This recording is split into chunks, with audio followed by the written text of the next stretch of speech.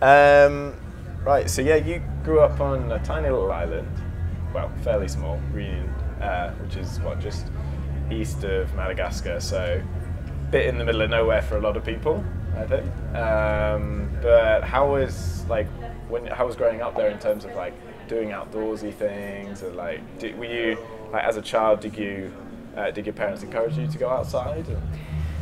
So yeah, Reunion Island is an island just like the UK. There's a few small differences. It's tropical and it's only 100 kilometers north to south, and it's a mountain. Yeah. It's actually a volcano who came out of the water, and it goes until higher than Ben Nevis.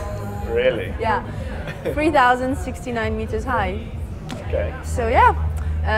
So even if this is a tropical island, it's actually all about the mountains. But my parents were not climbers at all. They were maybe Sunday hikers. But I remember them walking with a big cooler for the picnic. So I guess our walks were not very long. But so I was sailing a lot. My parents were sea people. So sailing, scuba diving, not surfing, but with the boards. And then horse riding, tennis, dance, yeah. So I had a sort of parents who would bring me to an activity every night. Yeah. So yes, I had a really active childhood, but they did present me with everything possible until I found climbing alone at school. Okay, so how did that come about? Climbing in France, it's one of the main school sports. Right, okay. Yeah, so on the side of my school there was just buildings where you have the class, and on the side just holds. Oh, right. It's a really bad wall, but for a beginner, I was craving to have a go at these routes, and that's how I started. So I was 12, and first I just did the 2 hours, 4 to 6 on the Monday, I still remember, and then there was another course on the first day. So I could do the 4 to 6, and then the teacher was really motivated teacher. She brought us outside really quickly, like to little crags all around the island. She would take like a bunch of like 20 kids, a bus, and like this is mad. I mean, honestly, in terms of responsibility for one teacher to handle 20 kids. Thanks to her, because she made my life different, and so she showed me that climbing could be, going out, going camping, touching the rock, discovering, birds, especially on Reunion Island, the access is amazing all the time. Yeah. Camping in it's called Silaus, it's like a circus with, tropical flowers everywhere, a waterfall. So I've got amazing memories from my first year of climbing, you know? Sounds like a horrible place to grow up. Yeah. Brilliant. Don't go there ever, you shouldn't. You'll never go back to the UK. Yeah, it's just slightly different weather, I'm sure. I wouldn't, you guys have amazing rock. Yeah, you do. I mean, in terms of, you call it God's own rock, and the more time passes, the more I've got to say yes. I mean, if only there were more of this gritstone all over the world, but there isn't. That's it. It's unique, isn't it? So you obviously did pretty well in like lead competitions. So how did you go from like school climbing into like competitive climbing then? I was a really competitive kid. So when I told you sailing, tennis, dancing, everything was in competitions. Right. I don't know if it's Reunion Island being like that, or so I came back actually to the island as a grown-up, and straight away the kids jump on me and they show me their medals. Really? So I think there is kind of a competitive spirit on the island. So as soon as I started climbing, I started competing. My first competition, it was top rope, and it was a 5C+. And I fell off it, but I came second, because that was already good. Yeah. I mean, it's a 5C+, so clearly the level wasn't very high.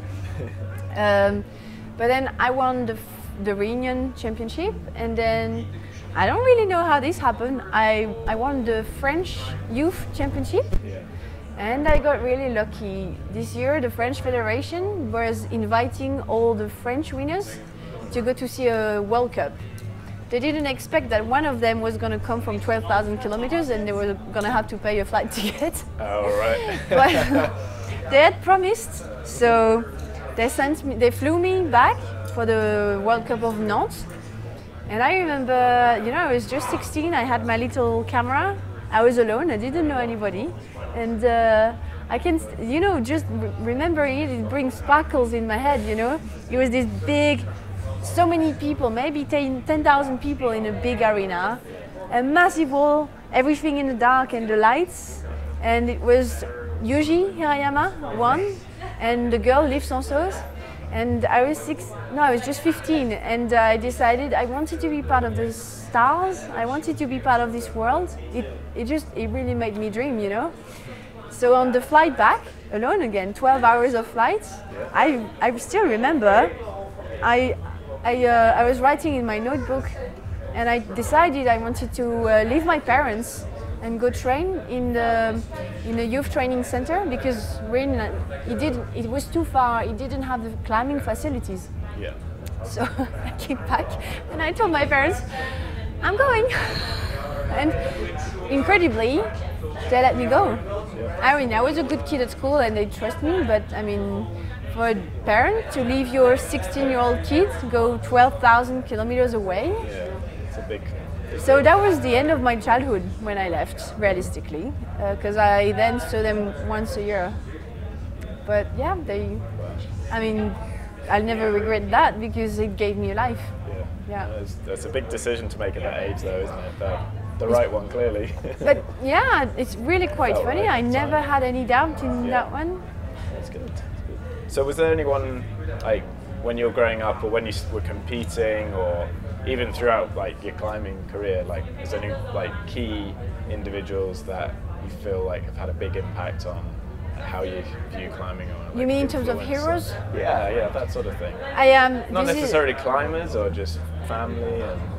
Well, I am super thankful for some people who were my first coach. Yeah.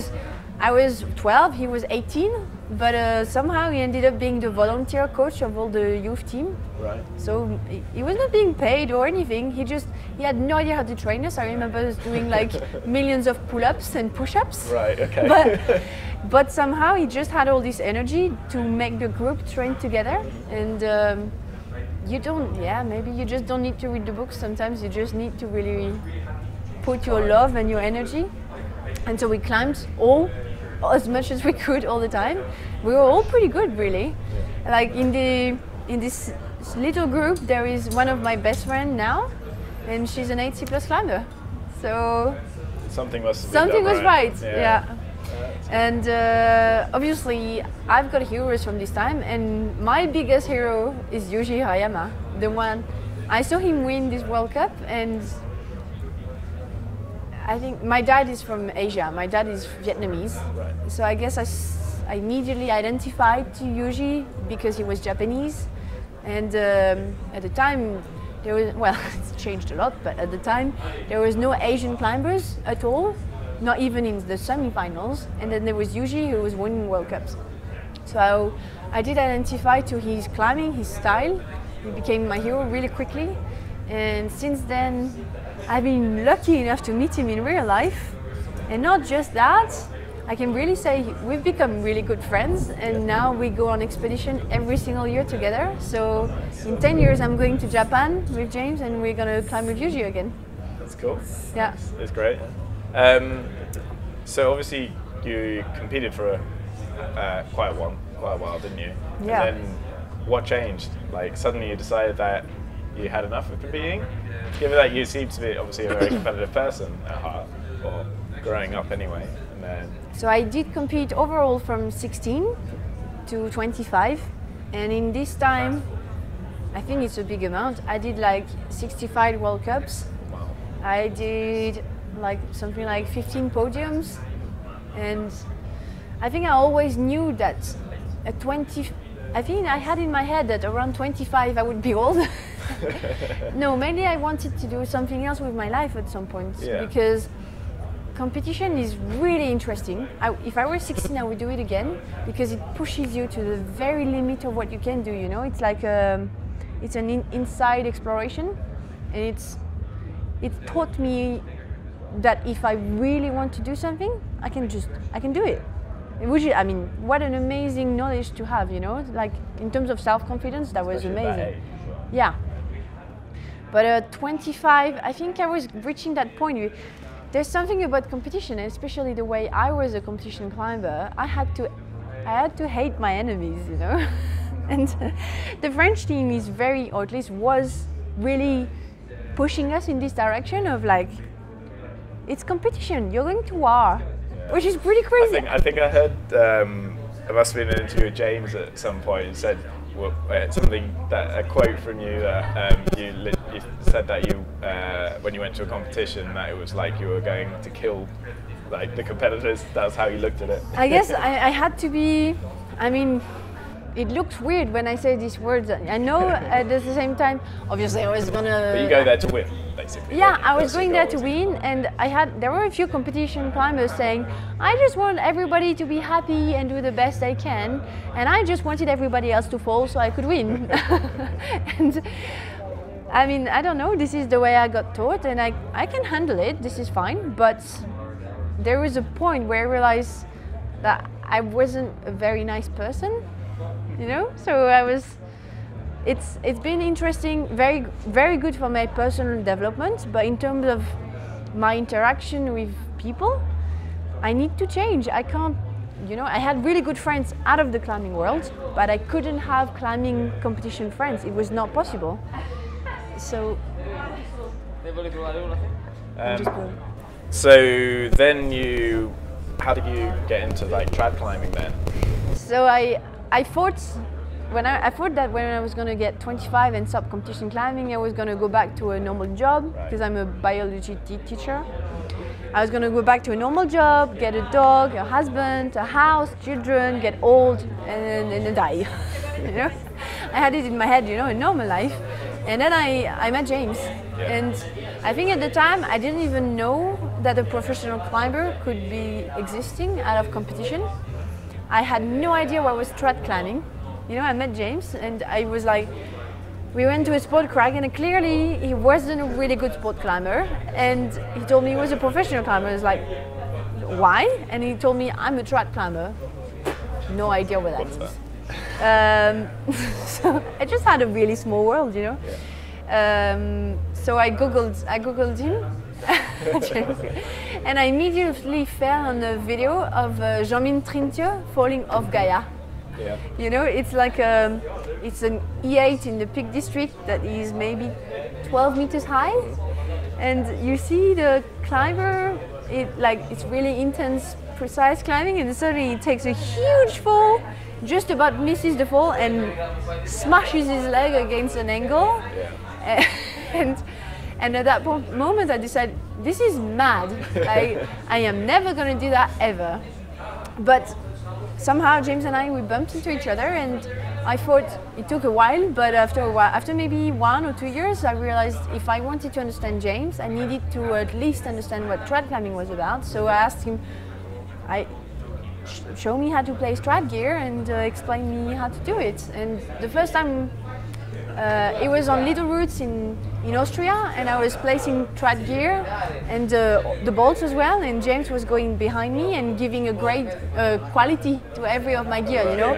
This is a 1 out of 10, or this is a 10 out of 10 in terms of like how good is the protection, because the way James sees it, and I think this is how it should be taught, you know. You need to be able to assess your trad gear, otherwise you're suicidal.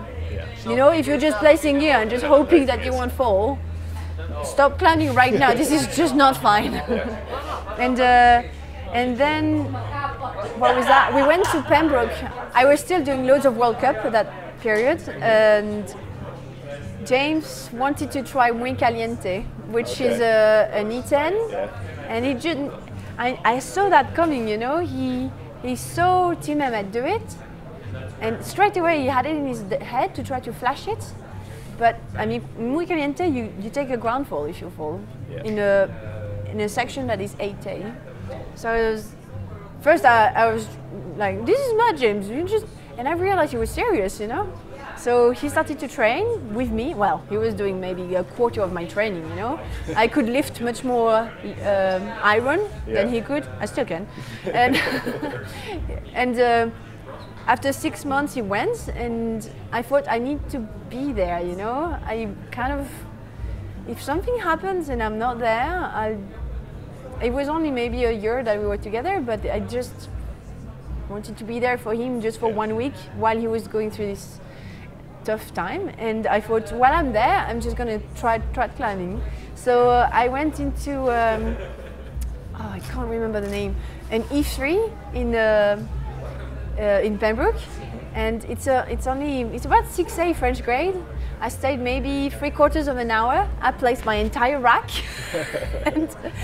and I finished the route. And I was like, okay, next. And so my second route was Point Blanc, which is an E8. Yeah, that's a bit of a step up. And it's an E8 that is run out, but really easy gear.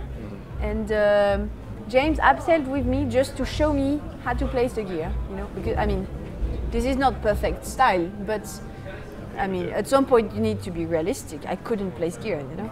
So he showed me how to place the gear and the slings, and then I went for an on-site, well, flash at that point, attempt, and it's an 8A about, so I was okay, and I got really, really pumped, and I was about to do it, and then I had a zip, and I think I took the biggest trad fall of my life, like 15, 20 meters, and I was so pissed when I arrived on the floor.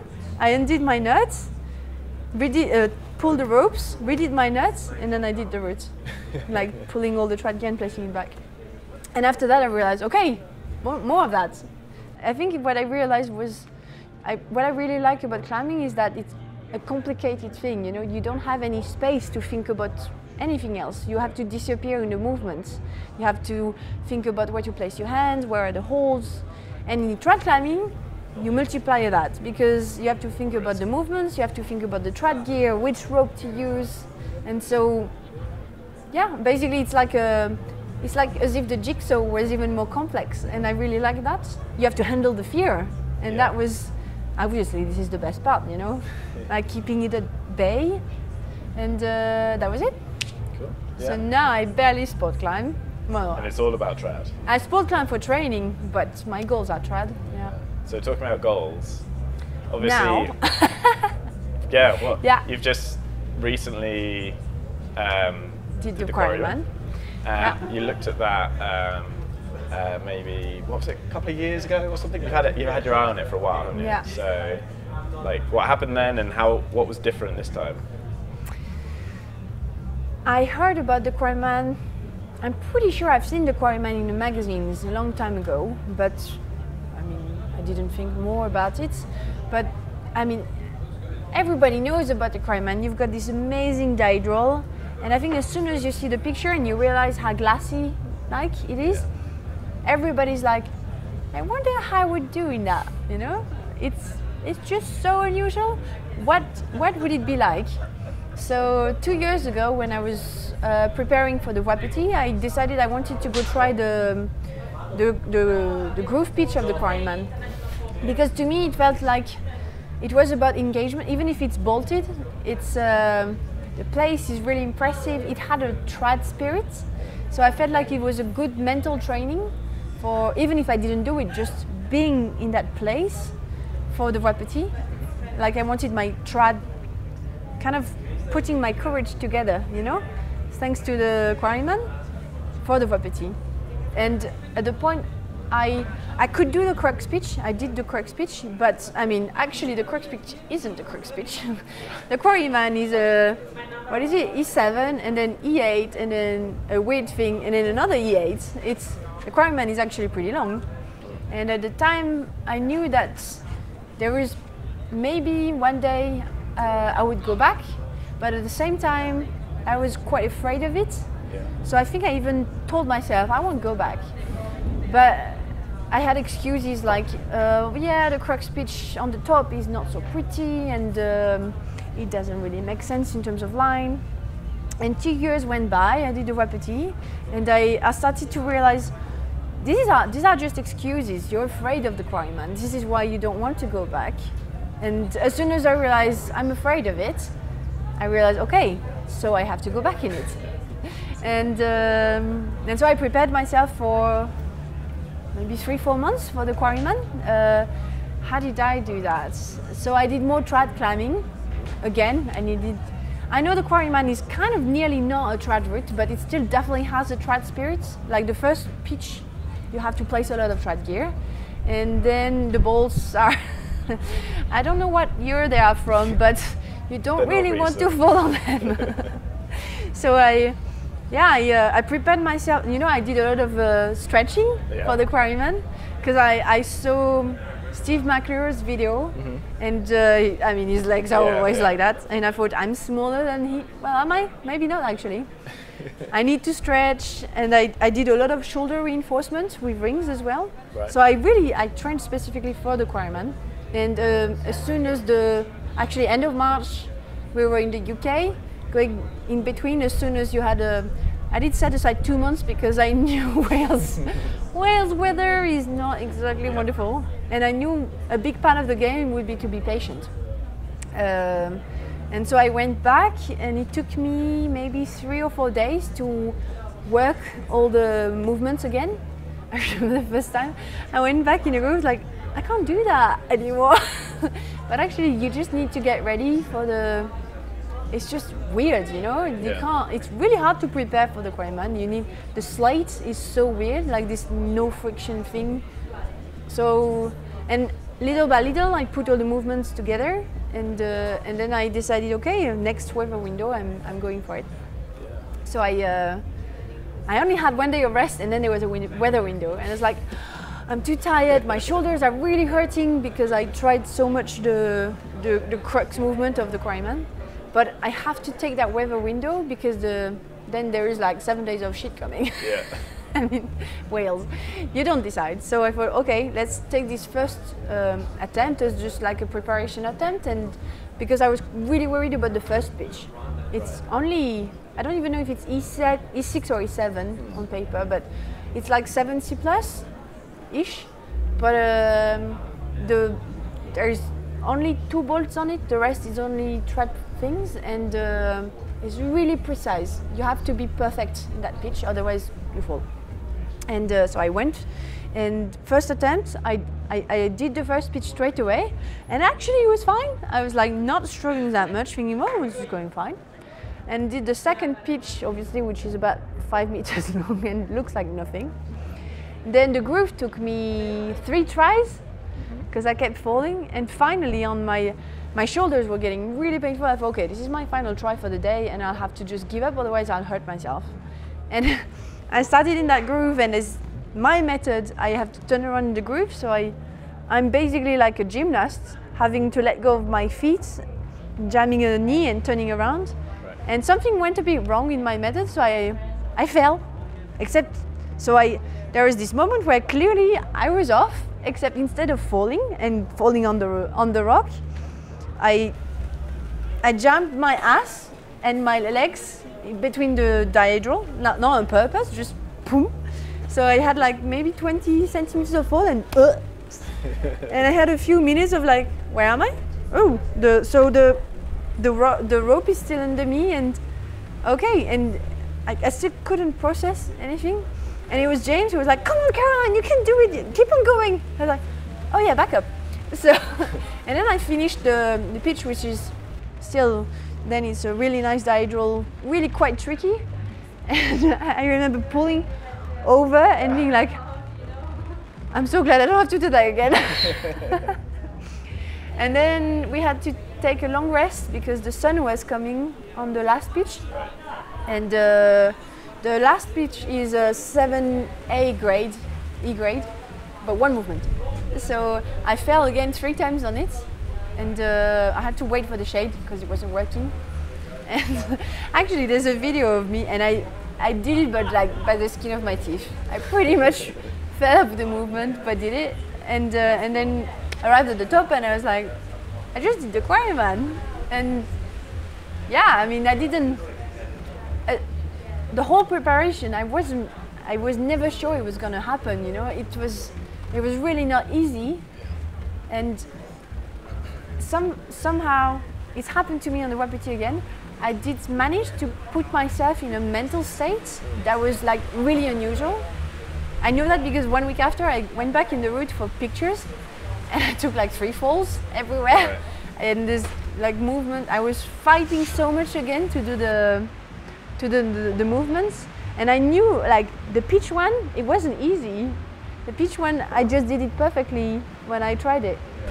So when you like, if you like that fall you had, how do you then get your head game back in? Because like you even said like you're like, oh, I've fallen, that's that. Like to just you're like, right, I can keep going. Like to obviously your head's in a different place for a second. So that was a really extreme one. I think this kind of, I'm calling it a fall, but it wasn't a fall clearly, like an extreme, weirdly unusual movement. I wasn't prepared and it surprised me, but I've learned from competition climbing to be ready for surprises. Right. I even used to, I did visualize in my, when I was preparing for the, let's say, finals. I would have one go in my head visualizing what could go wrong. Let's say I could have a foot zipping here, or this hold could be completely different from what I thought, or this place I thought it's a rest, maybe it's not a rest at all. So I will be surprised and I'll have to like get back in it. So this is exactly what I did, you know. I got surprised, but I got back in it. I think it's just maybe it's just this simple concept of don't expect things to go smoothly because they won't. And it is fine. You don't have to be perfect to do your route. You just have to keep on trying. Yeah, that's a good mentality to Yeah. have, isn't it? Cool, brilliant. I think that's pretty much everything covered. Thank you so much Well, for speaking with us today. sorry, there was a lot of me talking, but No, it was very interesting, very insightful. Thank you very much. Yeah.